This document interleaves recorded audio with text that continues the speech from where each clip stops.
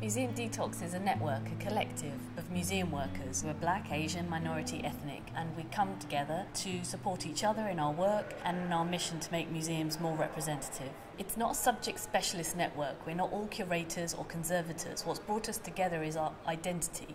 We're a community of identity and a professional network. We want to challenge institutional racism in museums. There's more than 130 people now involved, and I'd say there's about 20 or 30 people just within Birmingham Museum Art Gallery, but there are also people at Culture Coventry and the Black Country Living Museum that we're connected to, and this network is just growing. We don't belong to anyone but ourselves, and we have a shared understanding of how we want to see this sector change, and we have a lot of fun.